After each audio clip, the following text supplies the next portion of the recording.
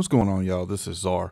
I want to show you 3 features in Studio One that's not turned on by default.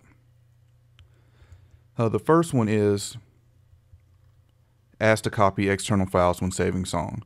So I always have this checked now. What this means is when you save a song, if you have any external files, it's going to ask if you want to save it to the media folder, which you should, because it would keep it all in one place. So what an external file is any file that doesn't originate in Studio One. So if I'm recording, anything I record into Studio One is an internal file. Anything I bring from outside of Studio One is an external file. So for example, if I go to my files on my hard drive here, I'm just gonna take this bomb, for example, and pull it into the session.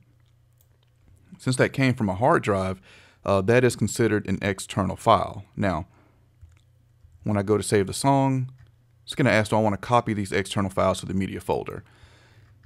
So what that does is when it copies those files to the media folder, it now looks in the media folder for those files next time you open up this session.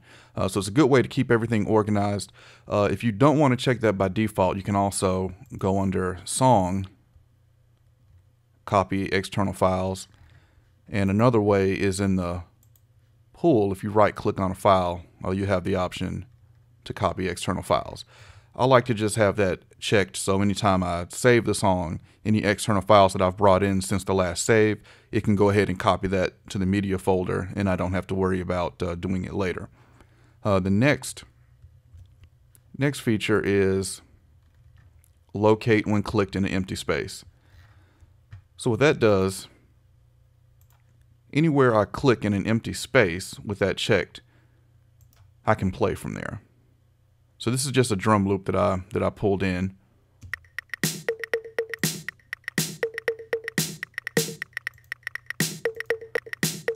So that can be really handy for jumping around a session. Now if you click in a space where an event is,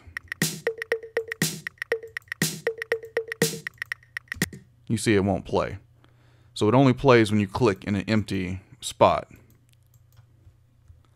Last one is draw events translucent.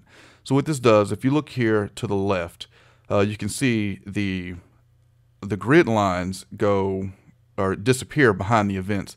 With this checked,